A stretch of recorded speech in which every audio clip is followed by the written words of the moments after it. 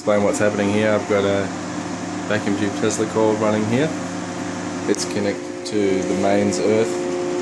I've got another unit over here which is not plugged in, but there is a white wire you can see there that runs directly to my ground, and something unusual happens when I turn it on.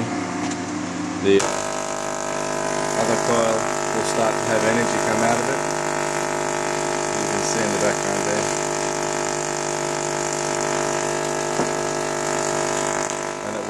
It works at different frequencies better. So if I change the frequency of this by changing the tap, the output gets larger. Change it to there. See? It's even better.